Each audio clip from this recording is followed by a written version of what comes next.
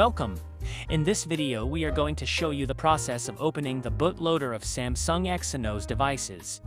The bootloader unlock can be done manually, but if you unlock the bootloader using Chimera, you can do it with only one click and you do not have to set the KNOX guard state. As you can see on the OEM status, the bootloader is locked on this device. To open it, connect the device to ChimeraTool in EUB mode, and on the Advanced tab click Bootloader, then select the Unlock option. The bootloader unlock deletes all user data and programs. To continue, click Yes.